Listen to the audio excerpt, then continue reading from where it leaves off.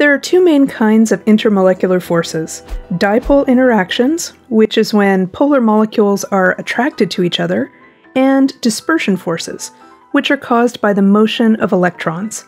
Collectively, these intermolecular forces are often called van der Waals interactions.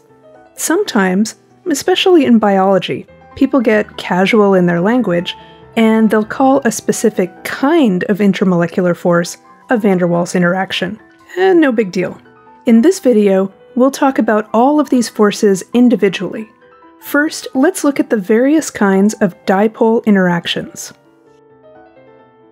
Ion-Dipole Forces occur when ions are attracted to a polar molecule. Positive ions are attracted to the negative end of a polar molecule, and negative ions are attracted to the positive end. For example, when NaCl is in solution in water, the negative end of the polar water molecules are attracted to the positive Na+ ions.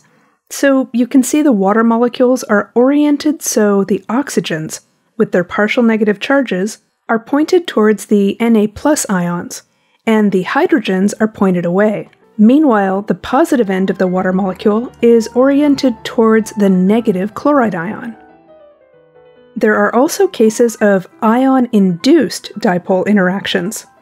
This is when the presence of the ion induces a temporary dipole in another molecule that usually does not have poles. It's sitting there being nonpolar, no partial positive or negative charges, until an ion approaches. The charge of the ion causes a temporary distortion of the electron cloud of the nonpolar molecule, inducing a dipole, which is then attracted to the ion.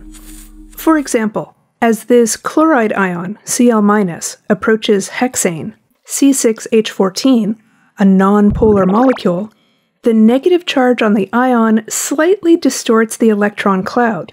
It pushes the electrons away, just a little. As a result, there is a slight partial positive charge on this side of the hexane, which is then attracted to the negatively charged ion.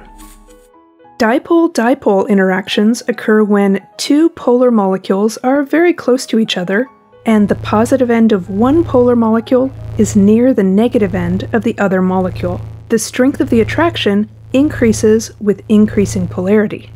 Here, for example, you can see two molecules of formaldehyde, CH2O. Each of these individual molecules contains a polar covalent bond.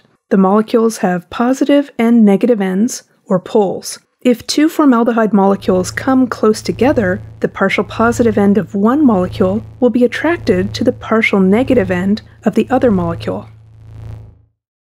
A special case of dipole-dipole interaction is the hydrogen bond. This is when the hydrogen atom in a very polar molecule is attracted to the negatively charged atom in another polar molecule. The hydrogen is most often involved in a bond with a fluorine, oxygen, or nitrogen. Fluorine, oxygen, and nitrogen are so electronegative, they are typically involved in extremely polar bonds. These electronegative atoms pull electrons closer to themselves, resulting in a partial negative charge.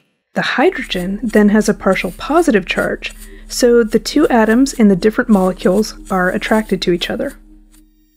Now, here's a caveat, an exception, something to keep in mind.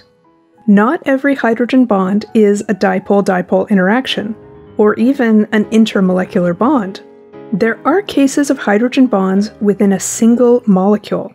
For instance, if you study biochemistry, you'll learn about how hydrogen bonds are formed within a single polypeptide chain, that is, a string of amino acids, as it folds up to form a protein. So that's a case of hydrogen bonds forming between different parts of the same molecule. But in chemistry, you're almost always talking about intermolecular hydrogen bonds. Now, we've done a survey of dipole interactions.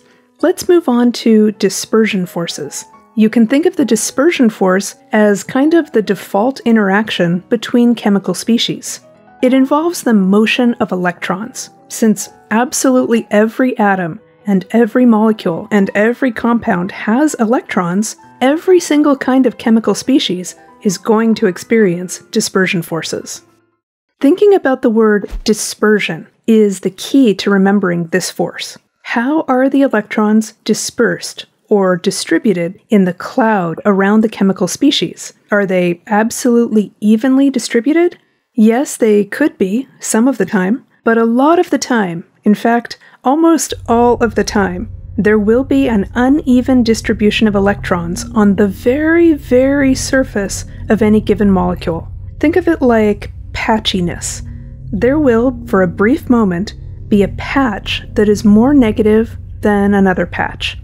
One patch will be more positive than another patch. In the next moment, because electrons are constantly in motion, the patch is gone. There will be a different kind of patchiness. Because this is true of all chemical species, every molecule, every compound, every atom, there will be some degree of attraction due to this kind of patchiness. For the briefest of moments, the negative patch on one molecule will line up with a positive patch on another molecule. Then in the next instant, these patches have disappeared, or rather redistributed. Imagine these bonds blinking on and off at a dizzying speed. There are ranges of strengths of dispersion forces. The larger the molecule, the bigger the electron cloud, the farther the electrons are from the nuclei, and so they're held less tightly, and so they can move around more easily, and thus more easily create these sorts of patches of charge. We sometimes call these instantaneous dipoles. This kind of interaction is the weakest of all the intermolecular forces. Careful you don't confuse intramolecular bonds with intermolecular bonds. In previous videos, we discussed intramolecular bonds, the strong bonds that hold individual compounds together, ionic bonds and covalent bonds. Intra refers to the bonds within one molecule, or one ionic compound. Inter refers to the bonds between two different chemical species. Intramolecular forces, the forces that hold one compound together, are much stronger than intermolecular forces, the forces between different molecules. Intermolecular forces are all, essentially, electrostatic interactions, attractions between positive and negative charges, just far weaker than the strong electrostatic attractions involved in ionic bonds. If you found this video helpful, share it with your friends. And don't forget to subscribe so you'll hear about our next video as soon as it comes out. If you'd like to support our work and help us get out videos faster, you can become our patron on Patreon. Every bit helps. Thanks for watching Socratica.